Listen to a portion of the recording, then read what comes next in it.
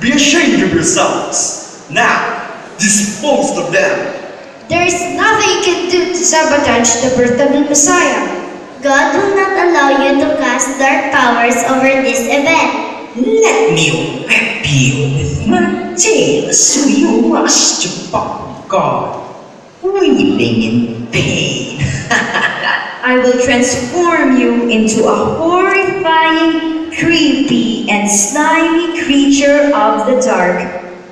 You will see no light once you are deep in the bosom of the earth. For my part, I will shred your spirit and cast them to all the four corners of the world.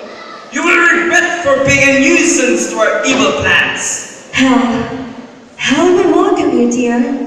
In hell's fury furnace, you will cry, grinding your teeth like a cursed spirit. Back out, your pawns of Lucifer. Don't ever touch these little angels, for they belong to God.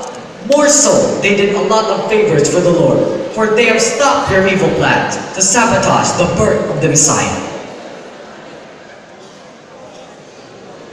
But of course, no one, even your Lucifer, can stop God in sending the Messiah, the same man from his sins. Tonight, the Messiah is born.